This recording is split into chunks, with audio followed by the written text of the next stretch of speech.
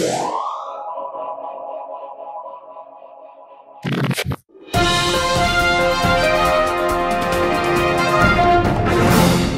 don't know how people heard about the event. Who heard about it on Meetup? Yeah, good. Most people. Who heard about it a different way? 3 or 4. Okay. Your friends, I'm assuming. Okay. Good. Good. So Meetup works. Fantastic.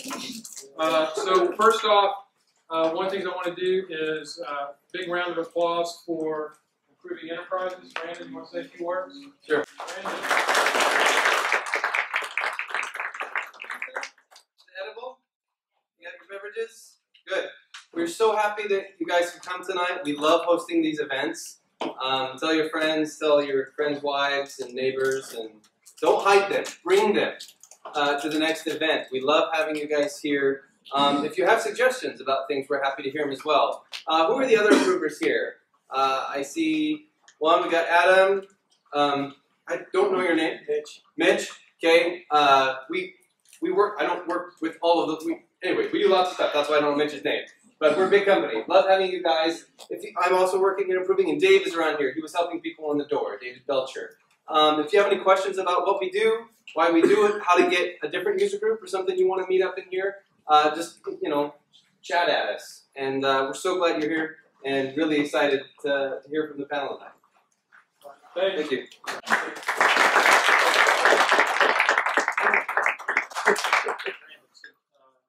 Substitute day. Yes, yes. Great. So what we always do as our tradition is if anybody is actually hiring, go ahead and stand up now. I think, yeah. And then, say your name, company name, what you're looking for. Sure, thank you, Brian. My name is Jamin Austin. I'm with simsaw.com. That's short and it's misspelled for Simplifying Software. S-I-M-S-A-W. It was a 6-letter domain. So we build web and mobile applications focused on the user experience, and we are currently hiring for a full-time position. So I love the opportunity to announce this in front of you guys, this talented group. So if you could put into your minds that this position is available, not just for you, but maybe for somebody that you might know that's searching for a full-time position. Again, it's a project manager / UX position. So people that have skills of taking applications from the beginning development stages all the way to the deployment stages, understanding how that process goes. Obviously, work with wireframes, prototypes, things like that. Just user experience friendly. Know how important the usability of the application is. So if you know of anybody, I'd love to get connected with you guys after. I have some cards, or if you know of somebody that you would like to get me connected with, that'd be great too. So thank you, and thanks for the time, Brian. Appreciate it. Chelsea. Hi, I'm Chelsea. I work at Active Network. We build participant management software for event directors, and we also work with more CAs and community organizations. And right now, we're doing a lot of hiring. We're moving our headquarters from San Diego to Dallas. So we're hiring UX designers, researchers, graphic designers, and then we're also looking for some iOS and Ruby developers. So if you're any of those things, if you know someone that is, let one of us know over here, and we'll definitely try to talk to you guys about it. Right. Matt? Well, Stand up. Yeah, go ahead and stand up. So, Matt Cubing, work at Fidelity Investments. We're not actively hiring right now, but we will be soon. Looking for people, all kinds of developers. It's not a financial services position. It's involved with drug tools storage applications. So if you like Node or Rails, you're a user experience designer, researcher, we're looking for all levels of that. Connect with me on LinkedIn or talk to me after. So the positions might open. So talk to Matt, Chelsea, or Jamin after this meeting. So what I want to do is go ahead and introduce Joshua Hall. Now, go ahead and stand up, Josh. I'm going to publicly embarrass Josh for a moment. Good luck here. Okay. All right. So the reason I wanted Josh to put this panel together is that he blends both usability testing and playtesting, because playtesting was in his background. The first question that we asked him in his interview was, I don't remember, sorry. Oh, yeah. Yes. No, it was, what's the difference between playtesting and usability testing? He gave a great answer. And I always thought in the back of my mind that would make a good panel for this particular crowd. So I asked him a couple of months back to go ahead and see if he couldn't introduce some of his friends to this crowd and just have a conversation. So this is going to be a little bit different. We normally have presentations. This is probably the first panel that we've had in 3 years. So Josh, I'm going to go ahead and give it up for Josh, and he's going to introduce the panel. Hi everyone, I'm Josh Hall. I'm a usability analyst at Sabre. And prior to working at Sabre, I was a playtest analyst at Gearbox Software, which is a video game development studio. We made the Borderlands series, Brothers in Arms, all kinds of fun stuff. So what we're going to be doing tonight, this is going to be kind of a lot more informal. If anyone at any point has any questions, let me show you guys my awesome notes that I have some questions that I will be asking them. And then afterwards, I'll open it up to a sort of Q&A. Anybody who has any questions about video game user research, things like that, can go ahead and ask them. Just as an FYI, there are obviously certain topics that they can't discuss. They can't talk about projects they're working on right now. There are certain other things as well. Go ahead and ask them anyway, but there may be a few cases where they'll have to say, sorry, we can't talk about that, or whatever. So why don't we start by everyone introducing themselves. I'm going to sit back down because I don't like standing. So how about you guys introduce yourselves, who you are, where you work, what you do, and all that good stuff. Hi everybody, my name is John Cohen. I am the User Research Manager at Gearbox Software.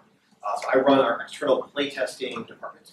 What that means is we basically have a playtesting lab where we can recruit and bring in participants from outside the studio to come experience games that are in various stages of development and provide feedback.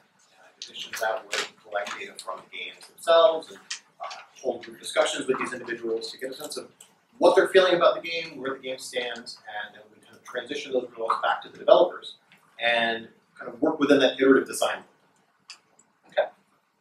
I'm Streit. I'm a faculty member at Guildhall at SMU.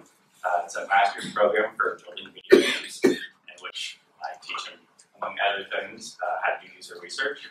Prior to that, I ran THQ's user research group, which was their video game publisher or video game publisher.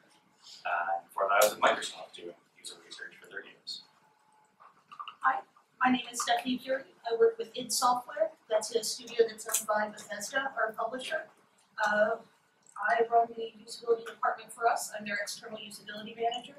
So I interface with all of our external people who come in, play test our games, and kind of work as the middleman between our testers who come in and our production and development teams, and kind of give them some guidance on how to improve their projects, where people are struggling, where they're having issues learning how to interact with their games, and just figuring out systems in general.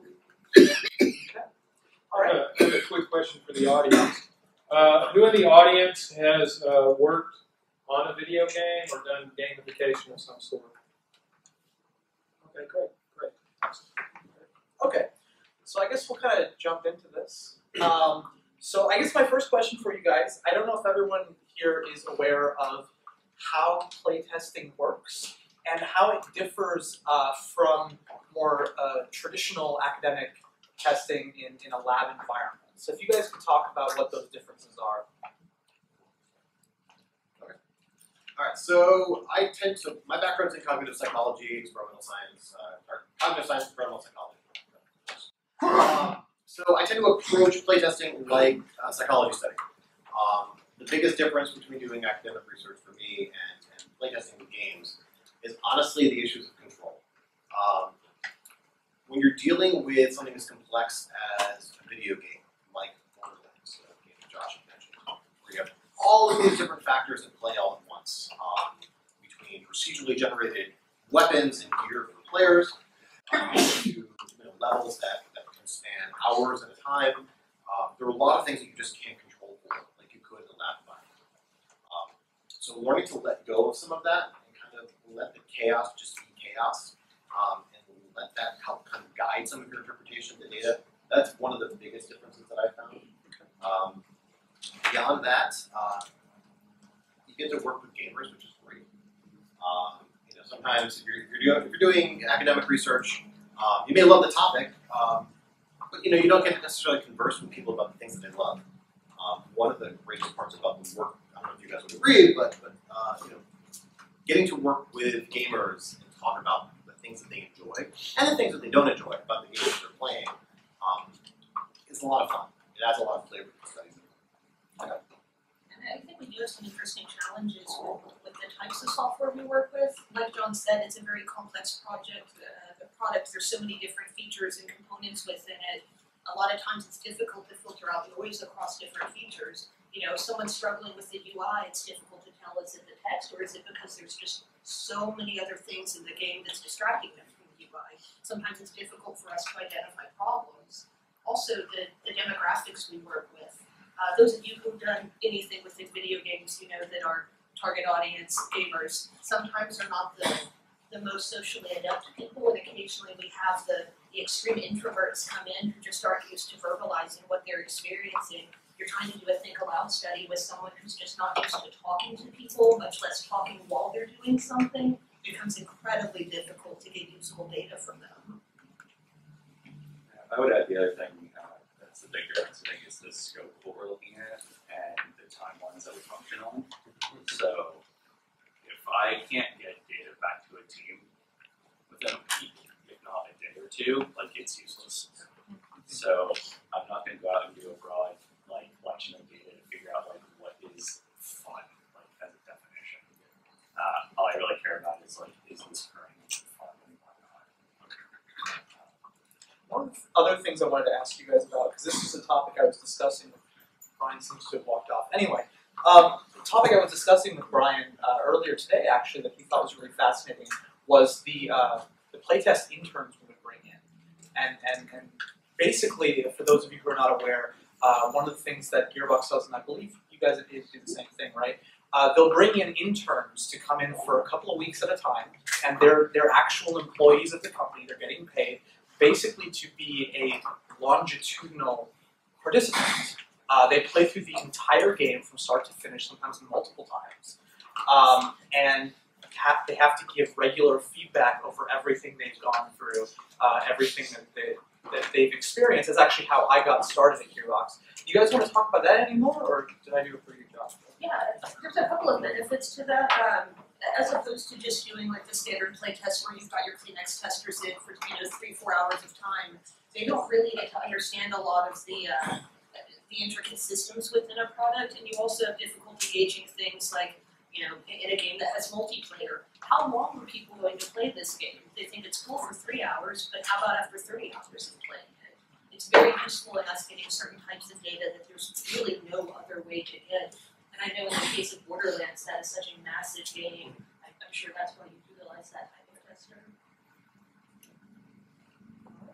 So, next question I have for you guys. What are some recent trends that you can tell me about games user research at the moment? Just things that you have been involved with, things that you've been privy to that you are allowed to talk about.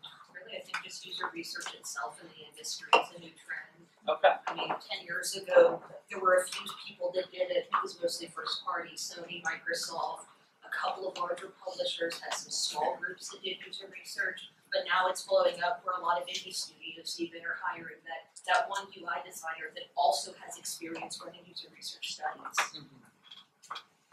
Yeah, I'd agree with that. I'd say they also keep looking at new methods, although I'd say the recent trend is to move away from things like biometrics.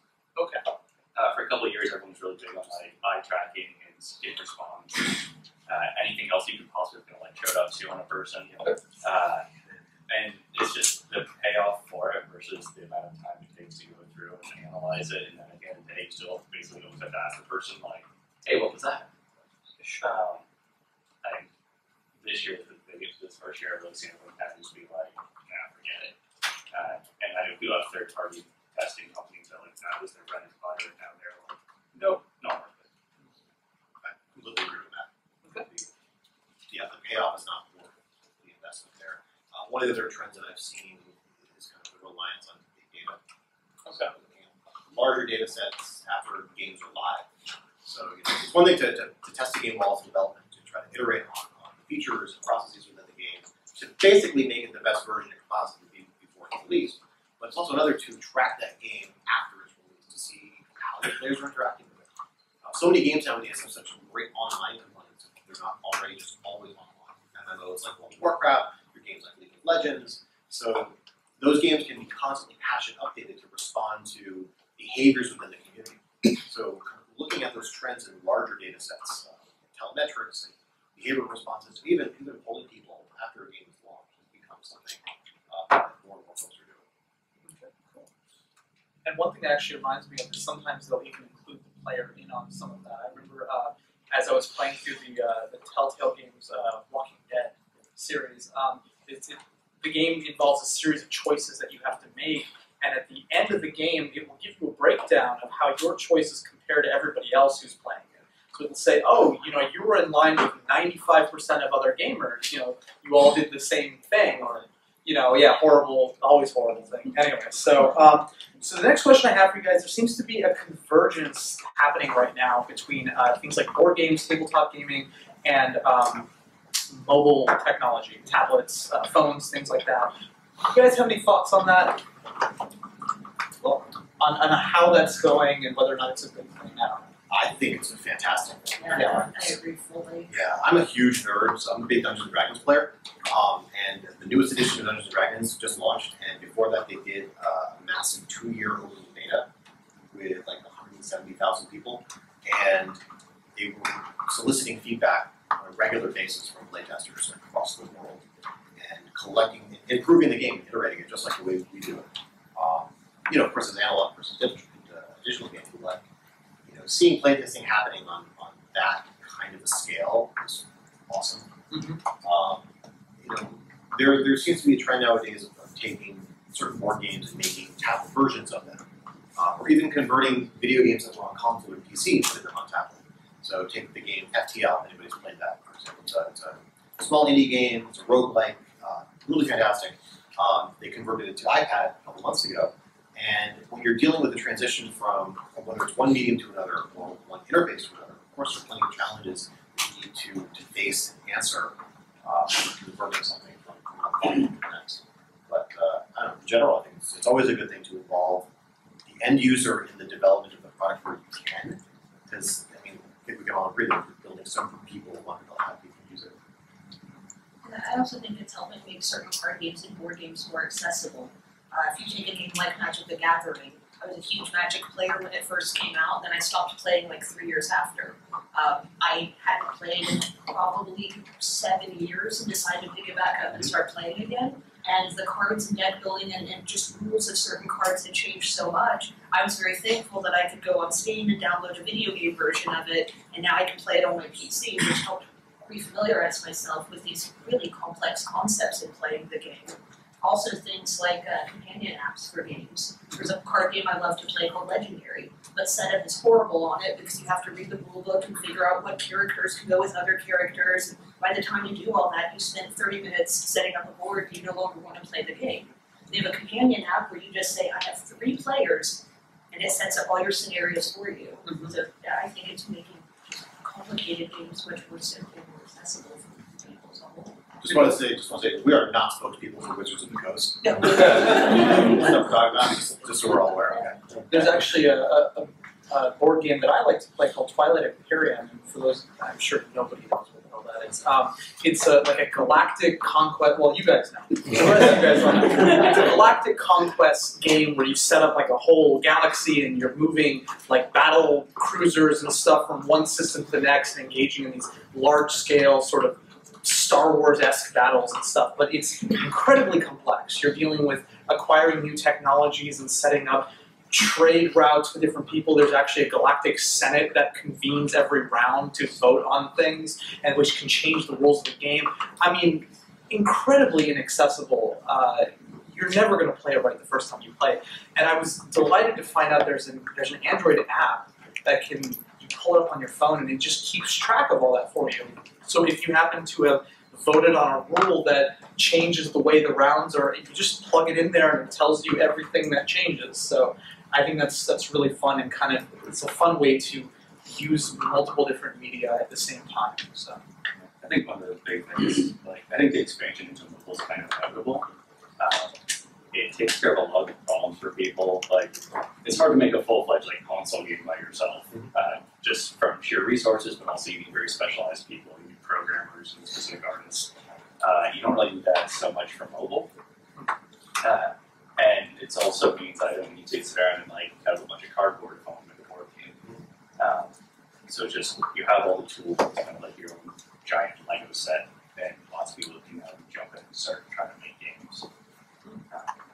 Especially with so many free engines being available, Unity's ready to run on mobile and box. So. Yeah, I mean Unity's like you hit a checkbox and you're done. all right, so let's see what the next question is. If I can read this. So this is more of a personal question for you guys. In what ways has your education influenced your career now? You talked about that a little bit already with your background. But for the rest of you guys, and for you as well, for everything else, like how did you get into this? How did your past kind of influence what you do now? So I actually started off in college doing computer science and psychology, and I started off with artificial intelligence, but got bored with it. It's kind of ironic. But the school has a big engineering school, so they had a lot of human factors classes, and I was just trying to take those. And I was really intrigued by it, and so I followed that path and went to grad school for psychology. And while I was there, one of our alumni, Randy Badoulian, who's the head of Microsoft's user research group, came by and gave this big presentation. It was like, look at everything we did for Halo. I don't know how many know what Halo is, but it's fairly massive first-person shooter game. Drove Xbox, so maybe all three of them. Yeah, there's a lot of reason why they're still. Yeah, I'm sorry, dude. We'll wait a little while before. But yeah, he came and gave this presentation of like, here's everything we did. And I was like, wow, that's awesome. Like, I've been a gamer since I was 6. I'm a psychologist. I love science. And I was like, these two things merge. As soon as you see it, you're like, of course, that makes perfect sense. But I'd never heard it before. So when I was finishing up my degree, I called up Randy and was like, I want to come work with you. And so I did. And that led me to games. I don't know that my education necessarily impacted my career choice so much as my career choice impacted my education. Okay, fair. Originally, I was a film major with a minor in interior design because I want to just make things and be creative. And that didn't work out very well for me. I ended up working as a salon equipment distributor and a florist and a couple other jobs. And then decided I'm going to go back to school because I want to get back into technology. So I started a degree as a software engineering major. Decided I hate programming. Like I like the control I have over programming, but once I get too in depth into a project, I want to pull my hair out and it's not enjoyable to me. I realized early enough in my education that it wasn't right. Around that same time, I was working in the quality assurance department at Gearbox and was given an opportunity to start working in their usability department, which I totally jumped on. And I'm like, yes, I don't want to test games anymore either, I'm bored. And I was still a college student at the time, and that's when I decided to make the transfer from computer engineering to taking a bunch of psychology courses and just taking classes that I thought would benefit what I was currently doing. And it's kind of the opposite way for me. Undergraduate, I was a psychology major. Got into research pretty early on, went to grad school for cognitive science. Spent the majority of my time working in a virtual reality lab, looking at kind of developing models of human locomotor behavior. So how do we chase things, how do we avoid things. My best friend in grad school had a human factors background, talked to him quite a lot about various things. So attended a talk by Don Norman when he came to the university. And took a couple classes in computational behavioral science and psychology. Learned pretty quickly that I didn't want to go the academic route. Ended up working after grad school with U.S. Army at a research facility outside of Boston for a couple of years, where I did a lot of field work, working with soldiers in vehicles and displays, and kind of got my head around the group-led, group studies as opposed to working with individuals, which I had done for years and years up until that point. And also learned a little bit more about just general usability and user research testing. And then opportunity came when Stephanie went from Gearbox to id, and the position became vacant, which is around the same time I was looking for something different, and ended up where I am now. And for those of you interested, I also went the same route as you, Stephanie, in that I started out as computer science. About a year into it, I realized this is going to be my life, and I don't know if I can handle that. So I ended up switching to a degree offered at UT Dallas called Arts and Technology, which was it's a blanket statement for all kinds of design, things like that. And my focus was on video game design, and so I just wanted to work in the video game industry. When I heard there was a position open as a playtest intern, I'm like, I don't know what that means, but it's at Gearbox and I like their game, so let's try it out. I ended up not quite working out, but I actually liked that usability side of things. Like, that's pretty fun, so I started looking and ended up at Sabre where I am now. So, okay, let's see. So, for people who are interested in learning more about games user research, game mechanics, game design, things like that, what sort of resources are available to them? Things like books, sites, stuff like that. I know for me, one of my favorite resources is just looking at what other games have done within user research. Halo is a great game to use as an example for this as well. They publish a ton of their studies, they show heat maps and how they've actually made decisions based on user feedback and data collected from within the game. So a lot of times if I'm stumped and I don't know like what methodology I should go with or how to approach testing something new, I look at what other companies have done. And I know in the video game industry recently, it's become a lot more open with what we can talk about within usability. That's typically not the case. Artists, programmers, designers, they don't talk amongst each other. But within our usability group, a lot of times we don't share confidential information, but we can share examples of how we've applied methodologies, and it's very common to find with game companies now. We even have a user research group at the Game Developers Conference, GBC. It's the day before GBC proper, but it's an all-day conference with talks, panels, posters, you name it. So it's a really great resource, and if any of that gets published out, that's also really good. And not to sound like a total smartass, but play games. Honestly, playing games with a critical eye, kind of thinking about what you're doing, and not necessarily self-narrating, but kind of running an internal model on it. About, okay, what is this feature? Why am I having trouble with this? Kind of putting yourself in that position and that perspective while playing a game kind of gets you thinking about these issues and what other end users might be thinking. Stepping outside of, if you are a gamer, if you play a lot of video games, or you play a lot of any kind of game, kind of stepping outside of that for a moment and looking at it from perhaps the perspective of a naive user. Teach a game to somebody. You learn a lot from teaching somebody how to play something. What works, what doesn't work. Yeah, I think there's a lot of resources available, like Microsoft, I think it's mgsuserresearch.com. They have like a ton of their stuff published.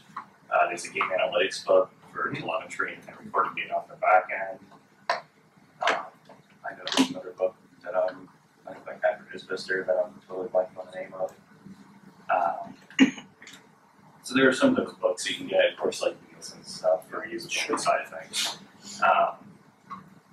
And then for us, like, we get together once a month to just go grab drinks, hang out, talk about kind of methodology issues, whatever, like how do I answer this type of question, without actually breaking our NDAs in any way. I think it's hard. Sometimes it is hard. But, especially when you start drinking.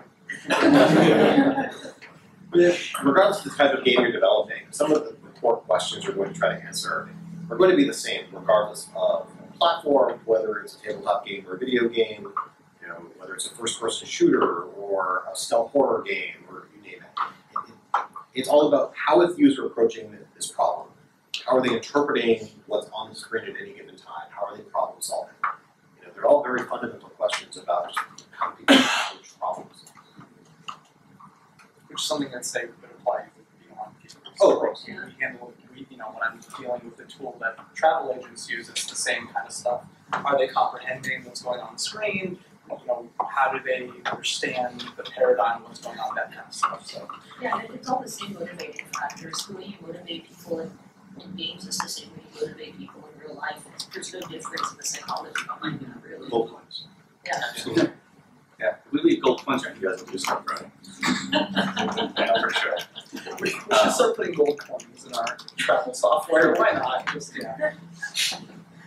So what are some applications of gaming and games user research in other types of user experiences? And what's some of the examples I gave you guys for things like gamification, stuff like that?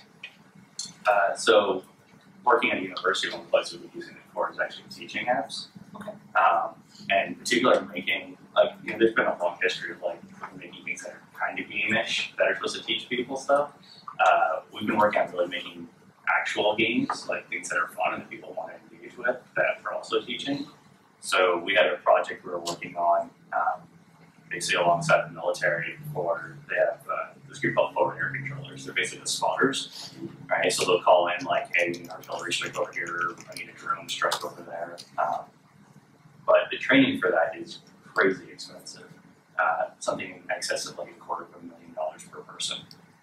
In part because they actually have to bring in like live aircraft and live artillery and those stuff up.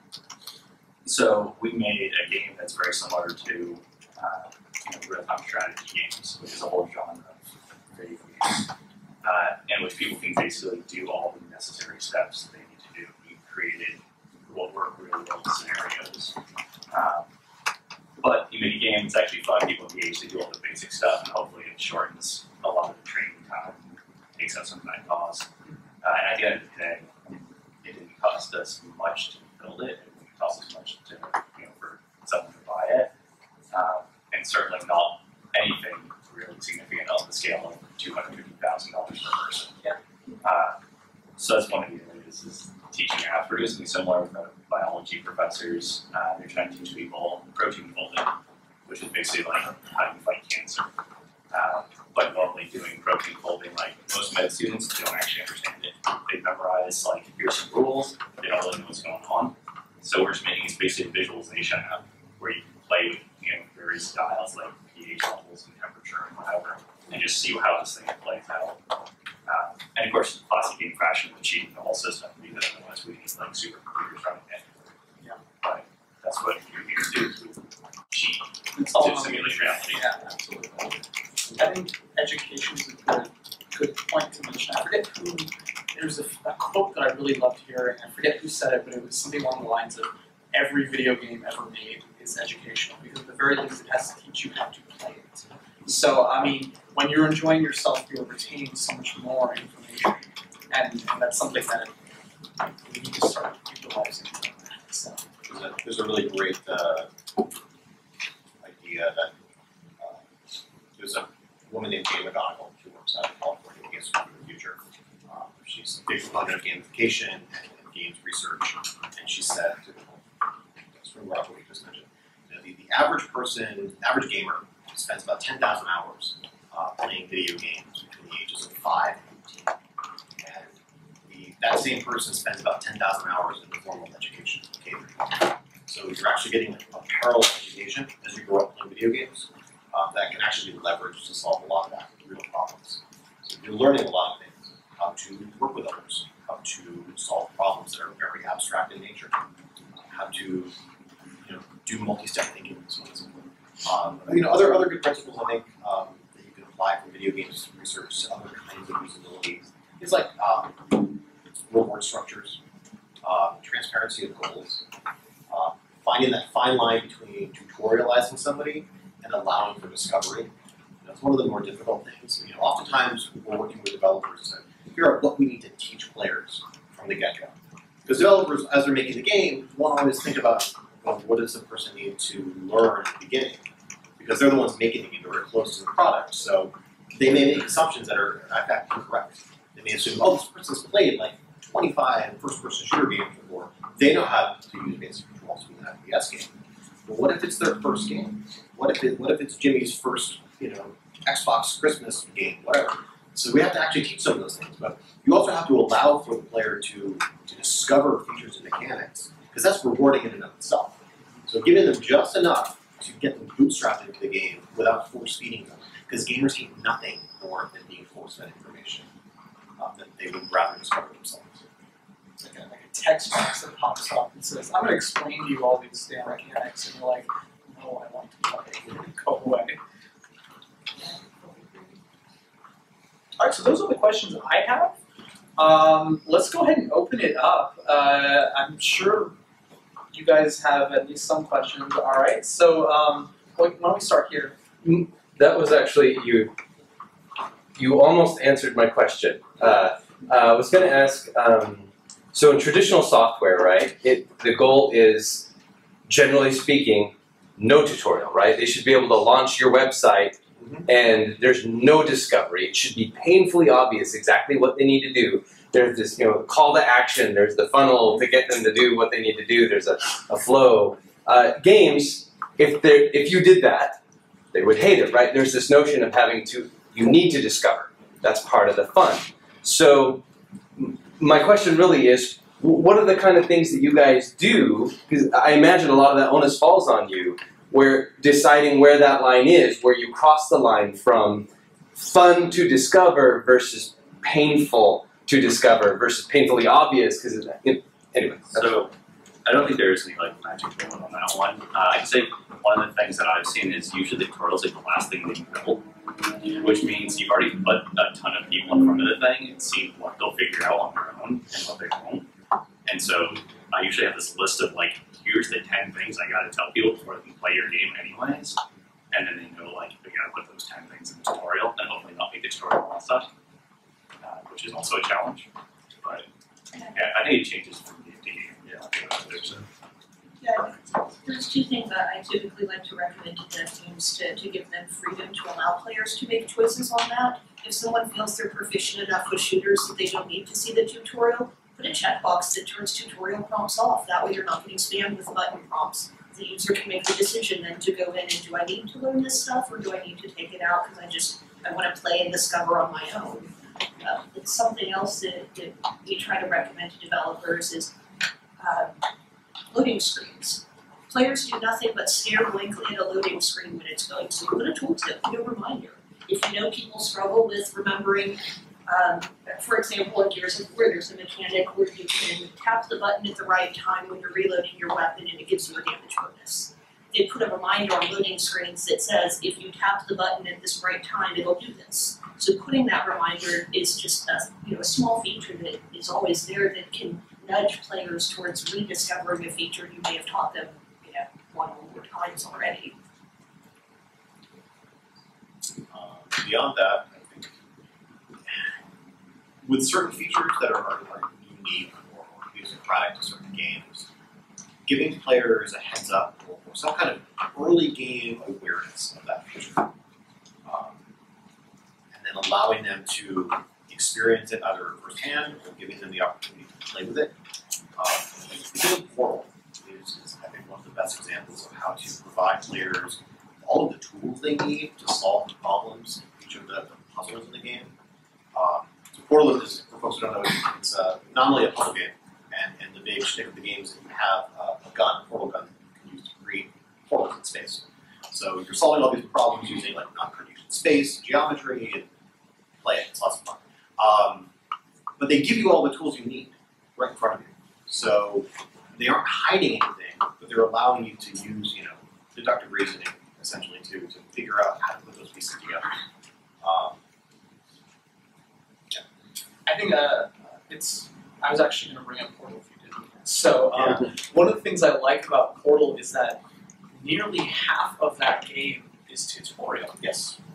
Spoilers. Yeah, and for those of you who care.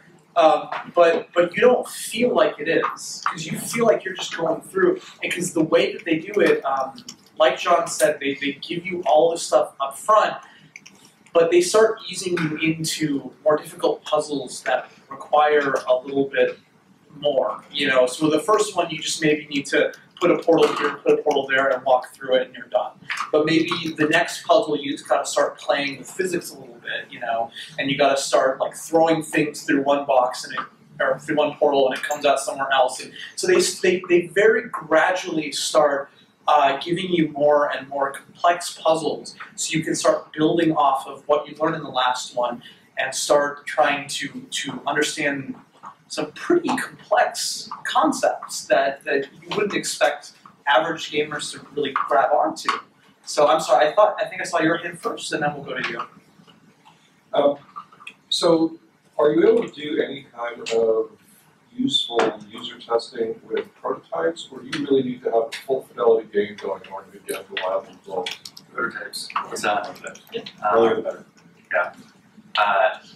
So we usually break down our testing to usability testing and play testing. Usability testing really being the functional side of things, to people figure out how to do it. Play testing kind of like you don't want to do this. You can easily, like for prototypes, we'll do like a danger room, like X-Men style, like just keep spawning bad guys and you like play with the combat, see if that's fun. We can even play test storyboards for your story. So instead of like a comic strip on a wall, just be like basically present it in chunks to people and see if they can follow what's going on. If they like it, if they hit one where they're like, that doesn't make any sense. Like, why would someone do that? We've done mock-ups in web browsers for user interface and menu flows to see if it makes sense, if people can interact with it. And the benefit of doing something like that, a lot of times you can have the Xbox or PlayStation controller interface with the PC and actually move within the browser. Yeah. I have two questions. Sure. The first question is, when it comes to like the quantitative side of user research, do you use like tools like, what are the most common tools you use? Like any like statistical software like R or any that are SAS or SPSS? So yeah, I grew up using SPSS. SPSS is great. Honestly, Excel is fantastic for a lot of little things. I mean, unless you're running like massive analyses that actually require SPSS, Excel can do quite a bit. In terms of data visualization, Tableau is also really, really useful. Of course, as everybody knows, different software has different strengths and limitations, and figuring out the right tool for the job is always great. But yeah, looking at the quantitative aspect of user research, you've got kind of quantitative metrics that you can collect from players, which are often self-reported and highly subjective in nature. So always take that with a grain of salt. Always, never run the wrong analysis on that because you can vastly misrepresent the data. But then you can also get data from games, from the back, from the back end of games, so to speak, which you can tend to run more traditional, statistical analysis on. And a lot of engines now have plugins that you can use to generate heat maps and other visualizations within the game engine. Of course, as everybody knows, when it comes to data of any kind, convergent results is always useful. So if the game is telling you the same thing that the players are telling you, that's usually a good sign. It's where there's a disconnect where the player says, "Oh man, this thing was really, really easy. I breezed right through it, but they died like 19 times. What's happening there?" Those are actually where the most interesting question lies. That intersection between player feedback and game data, where that breaks down. My other question is, so I was looking at a lot of like all those job postings for like user experience researchers, and I noticed that they always want like n number of years of experience. How does one actually get that experience? Like, would the experience in research in like within like university level, like masters or PhD help, or like? Really hope that counts. Yeah. What the hell was I doing for 10 years? Yeah, I mean, yes. What was I doing for 10 years?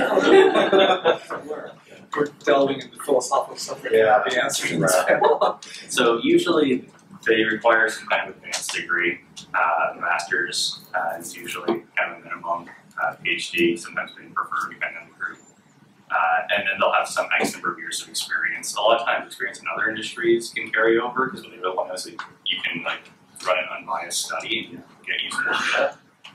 The other answer is a lot of the particularly bigger places will do things like contractors and vendors. So like I know, so I started at Microsoft doing this very thing. Like they have vendors who are basically full-fledged researchers. And the only thing you didn't do was essentially you weren't the point of contact for the team.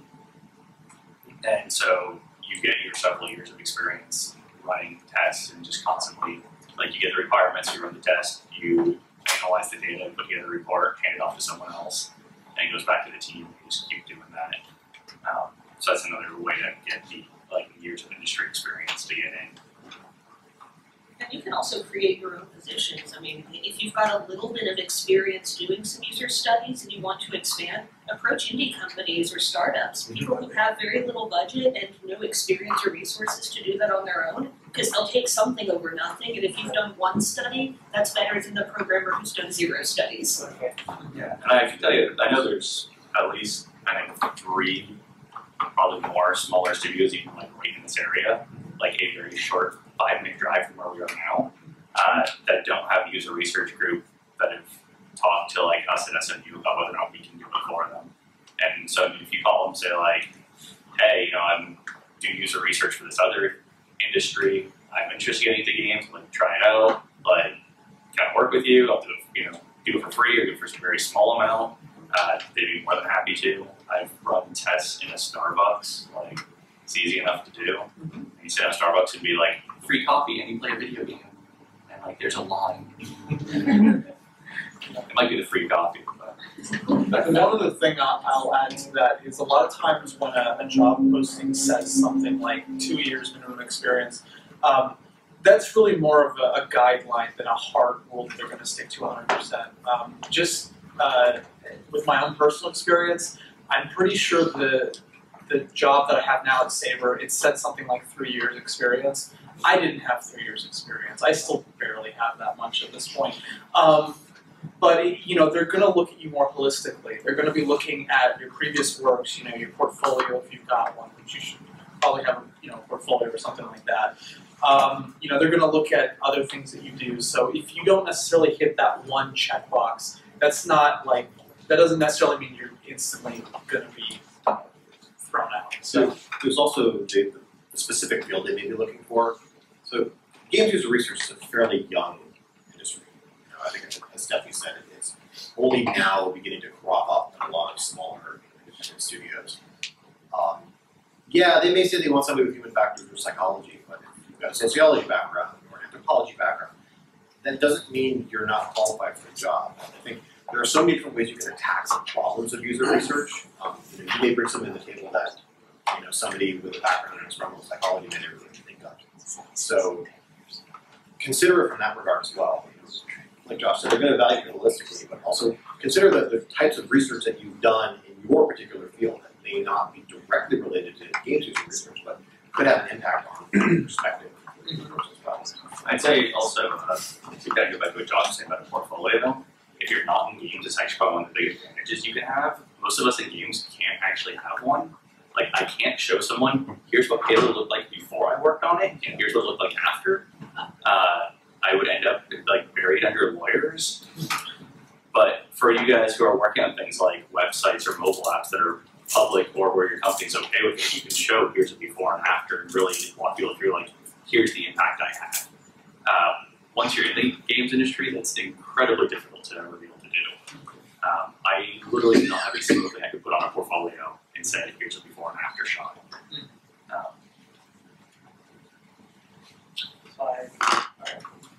Okay, yeah, go ahead. Sorry. Halo 3 has that engine in it that has all the metrics and the heat maps about how you play. A couple of years, a year after that, Call of Duty had something like that. Are we going to see more of those types of features in games? Yes, absolutely. Yep. It's actually probably in a lot more games than you know. Just the ones that are public about it. Right. Yeah, Halo and Call of Duty put out all these cool infographics, and they'll be look, more people killed the Tomahawk than whoever actually lived on Earth. For other games, I know I've worked on a variety of games that are always collecting that data on the back end. When you get that initial splash screen, there's this rolling text. One of the things it says is we're collecting data. If you don't want to collect data, don't play the game. And they are collecting the data, and usually, if it's not something like a WoW or League of Legends where they're constantly updating, they're using that to inform their decisions for the next game. And so, if you look at Saints Row Coalition, right? They've got many presentations on what they did. They pulled out of Saints Row 3 that then informed what they did in Saints Row 4 as far as how people use their world and what they do there. how they use the different objects that are around. It's all about really being able to make informed choices. So I would not be at all surprised to see if it's sometime in the near future, like every game has it. I think right now the only thing that stops people is having programmer time to build the system and having the infrastructure in which to collect the data. Because I know like Saints Row, they said they've got like 6 terabytes of data or something crazy. Maybe able to collect processing all of that too. There are the games nowadays are also starting to incorporate feedback, direct user feedback. So Assassin's Creed 4 Black Flag allows you to rate the mission you just did. And of course, it's kind of a simplistic rate of 1 to 5 stars, but it's a start. It's allowing users to provide direct feedback to the developers as they play through the content to get that reaction feedback.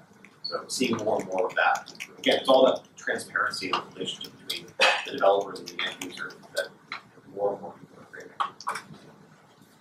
Did you have I think you had, Yeah, do you guys still you videotape the players actually testing the game, and then go back and review the film to see how they reacted to certain things, and is that still very common?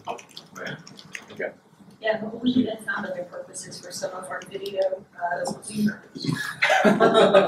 We recently decided that, while we're testing Evil Within, we've got some really good scare reactions, and we had people sign consent forms so we could use their videos not only for development purposes, but there's a whole series of people just screaming while playing the game that's available on YouTube for marketing purposes as well. Commercial too, wasn't it? Yeah.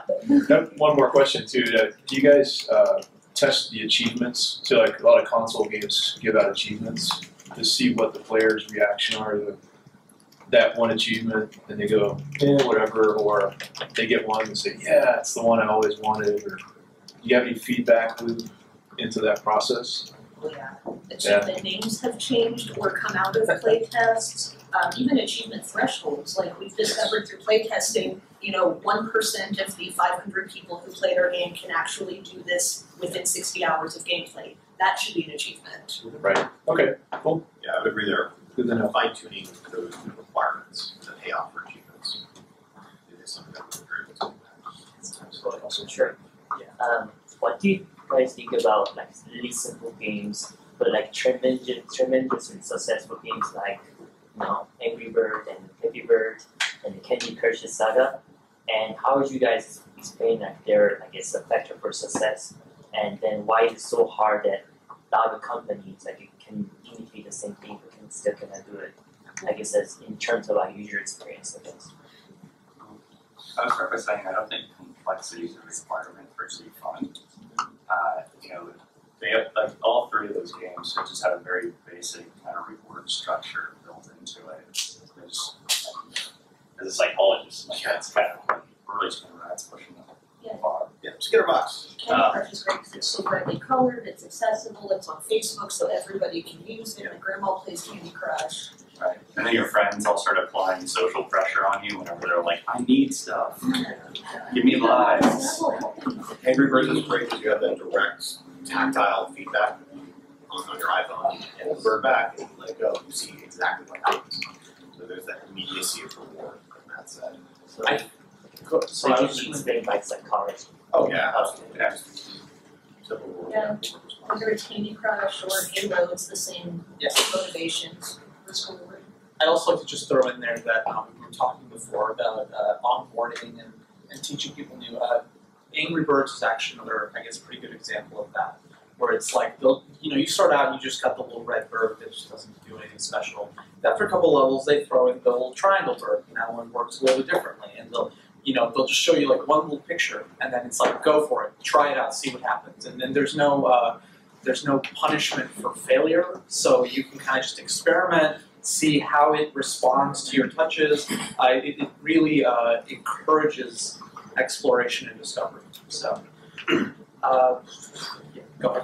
Have you done anything with gambling, like the video games in Vegas? I went last year. I was amazed. I'd sit and watch people play, and I saw all these intrinsic rewards where they weren't winning money, but they would have some cool new feature in the game if they played to a certain level and they get this new thing. Have you done anything with that, or Can you speak to that? Closest thing I've had experience with that is there is a vending machine, they have the slot machines in Borderlands. Yeah. There's a slot machine where there's a chance that, you know, you'll get an awesome gun, Exploding and your it's a super face. crappy gun, or a grenade will pop out and blow you up.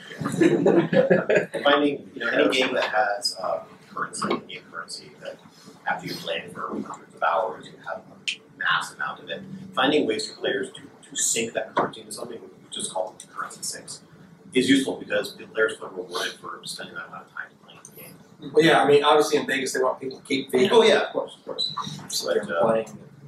Actually, there's a game I've been playing recently, I haven't even thought of that, I haven't even made that connection with it, but there's a Marvel Puzzle Quest on Android I've been playing, and they have 2 different types of currencies, and you can just kind of throw away one of your currencies in a gamble to see if you get a certain level of character with it, and I will sit there and play that game for hours, just trying to get to the next level of currency so I can buy that one card, hoping it's the character I need.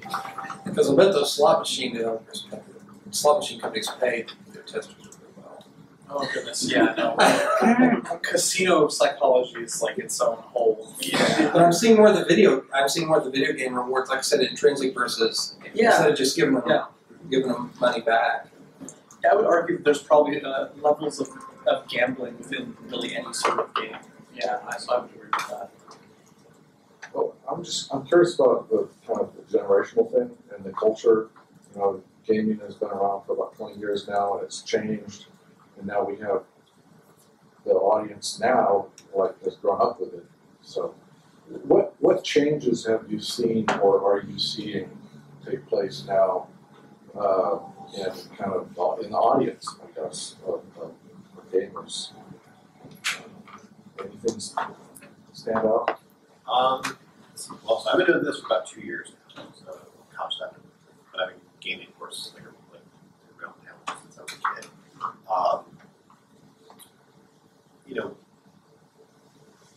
Of course, the crowd may seem to be slightly younger, because people are now growing up playing games. So, of course, if you become proficient earlier in life just through exposure and playing video games, you're going to be better as an adult. Right? Just expectations we've noticed seem to change because of the internet, which of course was not a thing when I first started playing Nintendo back in 1989. Players have an unprecedented level of access to stories about games, information about games. The World of Warcraft archive has more pages than any other wiki in the world or something. So information can transfer very quickly. Communities can grow very quickly. Because of that, expectations can change. Players may have a higher, they may set a higher bar for game quality, and game breadth as a result. So, and also to that extent, dovetailing it back into user research, there may be features that we discover that don't crop up until fairly late in the game's development. And of course, as everybody knows, games, because they're so complex, there comes a point where you just can't make any more changes. You kind of have to ship the damn thing. When that happens, we can not often say this, but on occasion think, well, the nice part about this is, you can message this. Marketing can message that this might be an issue or this might be particularly difficult, but at the same time, the user base is going to find this out and disseminate that information on forums, on websites very, very quickly. Walkthroughs for games crop up within 24 hours of the game's release. So, to some extent, we can leverage the community and their hunger for this content to help us, message certain things. Yeah, I think the connectedness is probably the main thing that's changed. You have for Assassin's Creed 4, you can get an app that you can play on your phone or your tablet, so you can basically be playing Assassin's Creed no matter where you are instead of just being at home. But as far as most of the other changes, I don't know how much they're driven by kind of age change or generational change versus just tech. We're able to do more things now than we could. So I think that's probably one of the big drivers there. I know there's definitely, it's the other way. Gaming has had a big effect on the generation. I think about places I visited when I was a kid, real places, and my son talks about places that, it's 25, still talking about some place you visited in a game somewhere. Oh, this is like that. Okay. Yeah, I mean, one of the other points I think that's important to realize though is like your average gamer is like 34 years old now. You know, even studios that I work with a lot of times will still think like we're aiming at the 18 to 21-year-old like boys, and I'm like, you know, like first the average gamer is 34, and then depending on what industry you're looking at, like there are subsets that are vastly more women than there are men. And I think overall it's about 50-50 now. Yeah. Rock and roll fans were all once teenagers too.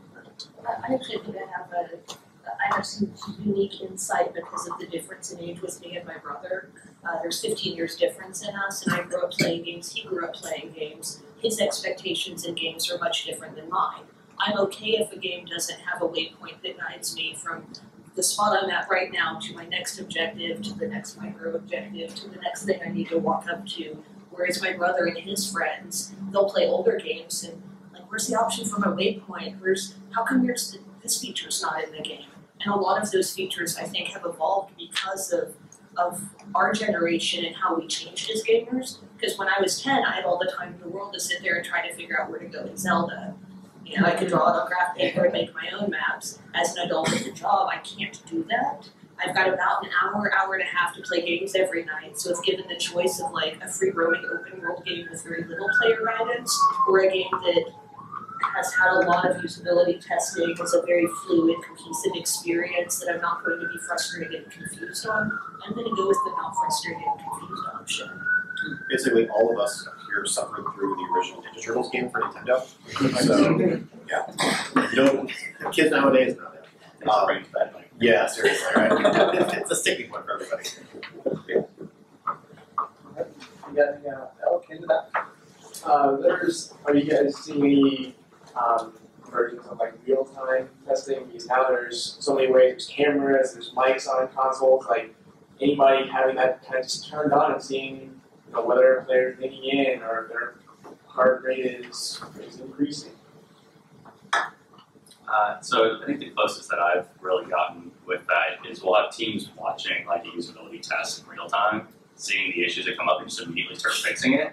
It doesn't go into the version the person's playing, because that would just totally break things as they're going. But I could easily have a new version of the game for the next participant, or at least the next day. But that's usually more on the functional side of things. You know, like I said, we've been moving away, I think, a lot from biometrics, so things like heart rate and that kind of stuff is particularly endorsed. And I mean, I guess the leaning in, maybe that always requires, that's always so subjective. Like, I know lots of developers that kind of like it, but only pay attention to it when it's actually helping their cause. Yeah, you know, sometimes people talk about, oh, if you look at people who are excited or have that kind of look of interest on their face. We tend to say, well, have you ever watched gamers play games? You know, the term gamer face is a thing, right? Stephanie's actually a great example of this. Catatonic, kind of. Yeah. I mean, so let's start to ever do a marketing demo. Yeah. So, like, you know, circle responses. I know you mentioned people with that, right? Circle responses are great because that's you know, parasympathetic. You're not going to be able to get away from that. You know, we've had scare responses in games. Laughter is always good. You know, things that you intend to be humorous, if they come across as humorous, are pretty apparent. You know, like Matt said, we've had situations where developers are watching like a boss fight, and they see, oh crap, that's not working correctly, and they'll run off and get it ready for the next test. That's the major advantage of having developers kind of alongside you for that particular user test. Sometimes it's not appropriate or feasible for them to be in the room, but you know, if and when you can have those major stakeholders in the test present to observe firsthand, you still want to give them the process data afterwards as well to help with their understanding of things. But that initial reaction is great. Well, real time in terms of like mobile games are becoming more complex, like taking on issues of gender definition, moral choice, like referenced earlier, or just sexual orientation, like how much testing or research is done, you know, those kind of areas. I mean, I think we can test and ask kind of any questions the developers really have. Yeah. I guess I'm not sure exactly about real time. Like, I don't think there's any game that I know where it's like in people's houses and they're playing it and they're just like changing it as they play. There's coding and setting up his moves and all that kind of like. There's just tons of stuff in the back end that would make that kind of unfeasible. But the thing you always have to understand is we're part of a very large development and production cycle. So we always have to work within the constraints of what production can deal with. So even if we say, hey, this thing really should be changed for tomorrow morning's user test, the producers will say, well, actually, we're waiting on these 4 other changes before we kick off a new build, a new version of the game, because if we kick one off now, then the build machine won't be ready and these other 4 things are ready to go in, and that's also really important. So whether that means delaying the user test a day, or just saying, okay, cool, we'll wait for the next one, is fine. You have a question? Oh, okay. You have somebody about it. Thank you. So my question was, where do you see like this gaming industry intersecting with the other fields? Like for example, just a few weeks back, I was just downloading apps for habit tracking and goal tracking, and one of the apps was like a fantasy player game where like you design a goal, and if you fulfill that goal, you get some point or XP, and then it's kind of just like a game, so it like forces you to be more active, fulfilling your goals, managing your time better. So that was a very unique intersection of the gaming industry and like normal day-to-day products. So I just wanted your take on where do you see that intersection happening more I have in the my future? Fitbit right on me right now, and they have tons of gamification elements on that too. You get achievements, you get these little bars that go up and tell you, that kind of Yeah, I use my Fitness Pal, and when I'm tracking my food, it's like, oh, you had coffee from Starbucks this morning. That's a great source of calcium. And then it yells at me saying, oh, you had too much sodium. Don't do that. I think it's great that the different technologies and industries are learning from each other. I know if gamification had been applied to like the programs I was using for homework in school, I would have studied much more. I think there's lots of things that we have to do in life that we don't really like doing, and games can help shed some light on how to make those enjoyable and keep people driving towards it. So whether it's fitness stuff you were talking about, or really anything else. There's actually a DICE talk from I think Jesse Shell, I want to say 2010, where he talks about the idea of gamifying basically all of your life. And being like, oh, you brush your teeth, Colgate gives you 20,000 points. And you get enough points, they'll just send you free toothpaste or something. There was a that'd be a ways off, but I don't see how you're going to there was a Penny Arcade strip, I don't know, maybe a year ago, where it was King Sisyphus, right, in the underworld pushing the rock up the hill. And he said, all right, well, here's what you're going to do. You're going to push this rock up the hill, and it's going to fall back down, and you're going to do it again. He said, oh, crap, I don't want to do that. He said, hey, actually, what if we give you an experience point each time you do it? I was like, oh, sweet. Like, I said, like, there are a lot of things in life that we just don't want to do, but if you gamify it a little bit, if you provide a reward structure, again, this is what we talked about before, kind of transparency of rewards and allowing players to discover things, as Jesus says, like, you're discovering stuff in life, why not reward players for doing it? I think it's interesting that you brought up, eventually we're going to kind of gamify everything. Because I think for some of us, we already kind of do that on our own. Like, I don't know about you guys, but that's just the way I think. And I think it's probably because I grew up playing these games. It's like, I may not be actually writing down points that I'm giving myself because that would be sad. But, something along those lines where I'm giving myself that sort of internal feedback and sort of, congratulating myself on doing whatever. It's almost just an external version of that. There was actually a pretty interesting TED Talk on Netflix. I think it was by the same lady you mentioned earlier, Jane Guildhall. Yeah, she was talking, she had a real life situation. She suffered from a concussion, and that recovery process was just slow for her. It wasn't really happening. So she turned it into a game. And she started playing that game with her husband every day and her sister, and she got them all involved, and they turned it into a big game. And actually sped up the recovery. They made things a lot easier, so it's pretty good. Yeah, I mean, most of the things, anything that you engage in takes a long time, whether it's recovering from some kind of injury or fitness stuff. Usually the problem is you don't have rewards, so we stop wanting to do them. And really all gamifying is adding a reward structure. And more immediate rewards. Yeah, right. Intermediate goals. Because eventually with fitness you're going to get rewards, but you have to be really damn patient with it. So if I'm getting little blips on my phone going, hey, you got 10,000 steps, good job, I mean, that's far more immediate than having to continue doing it for 6 months and hope that something like that. I thought gamers were really patient. Oh yeah, absolutely. Really patient. Go ahead. So you left the games industry. Yes. So we just talked about all the awesomeness that is there and how we can apply that outside. So what made you make the leap from what most people would consider the destination to, oh, it was Brian. Okay, never mind. The chance to work with Brian. Well, part of it was I think that just sort of on a personal level, I don't know how well I meshed with that industry, but part of it also is, I mean, we need people in other industries who understand. I mean, I've been able to take my understanding of gamification and things like that, and actually one of the first projects I worked on when I was brought on board was this one product of ours that I started suggesting gamification elements, and they ended up, I think they implemented them, I don't know, I should probably check them. Sure. But they really liked the suggestions, at least. I don't know, at the time they thought they were great. So, but I think that that was one of my strengths when I applied for the job and when I interviewed and stuff, was I brought a perspective that the department didn't have yet.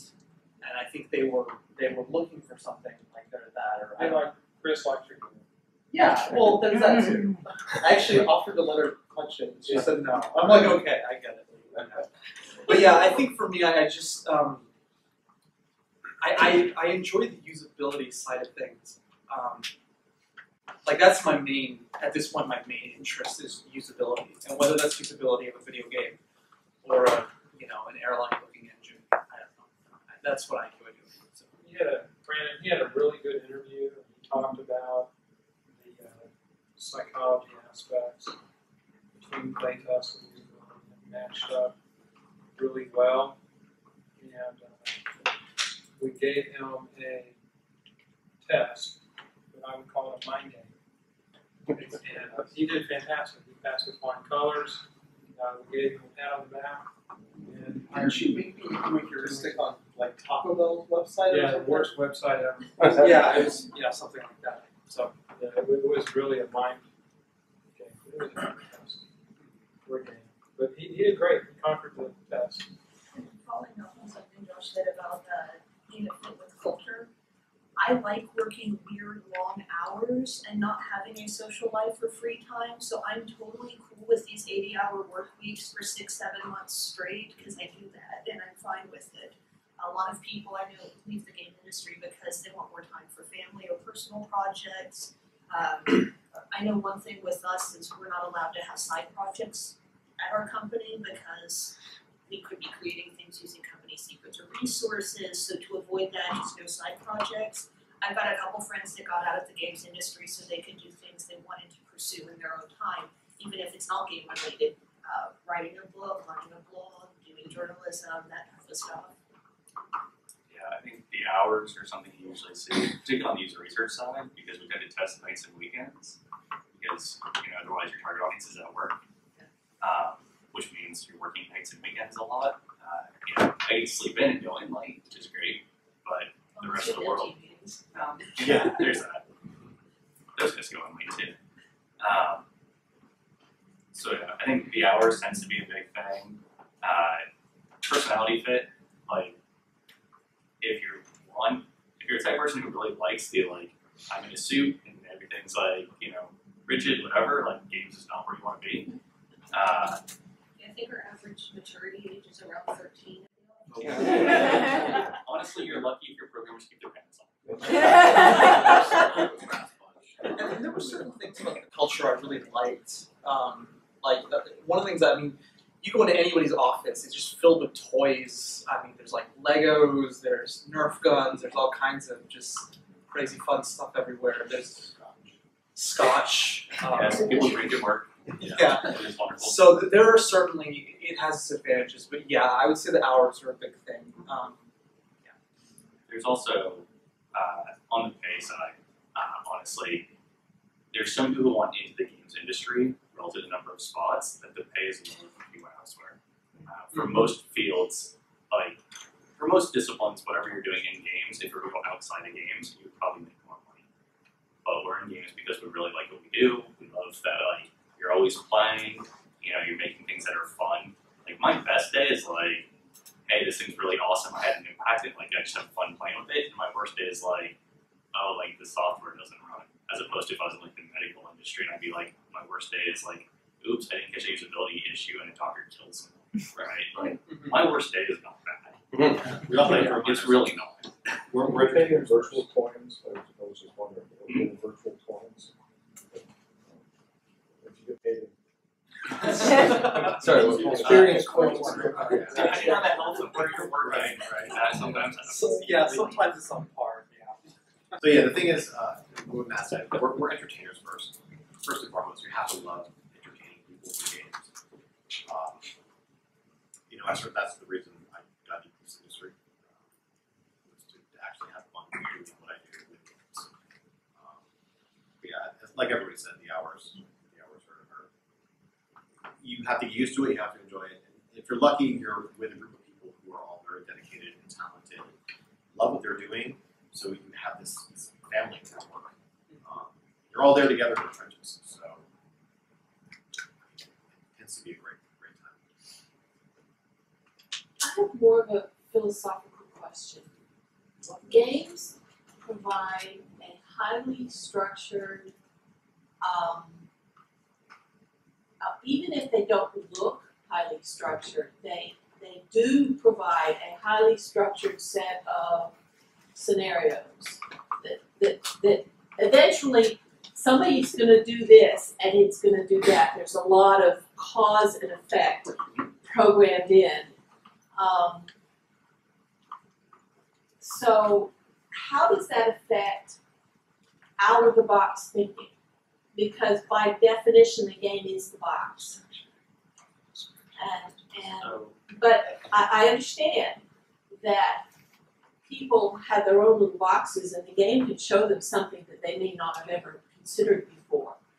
But truly unstructured, putting this and this together, is there any thought to that in games? I would suggest there's actually an entire genre of games that is like the core of it. They're called sandbox games.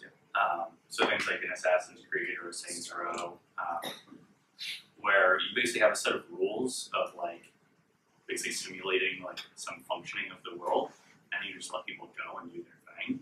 I know when I was talking to the guys who do Saints Row, they are having conversations about things that they get from data they track off the back end that people don't figure out until they're like 200 hours in. And it's things that designers never thought of. So like they have a gun in the game called the chum gun, and it basically shoots like chum at something and a shark jumps up and tries to eat it. And they discovered that, some people discovered playing, that if they have two people in the game, one person hops in a car, starts driving down the street really fast, the other person shoots it with the chum gun, like a shark will come up like it's going to try and eat the thing, it just rockets you into the air. Like it basically creates a like jump that you go flying. And that's a perfect example, I think, of people just kind of going out of the box with like, here's this basic functioning, and I'm just going to do something crazy. Like it was never thought of, it was never intended. It was just people saying, here's kind of a rule set, let me see what I can do to push it to its limits. So that kind of scenario requires a level of reality programming that's very high.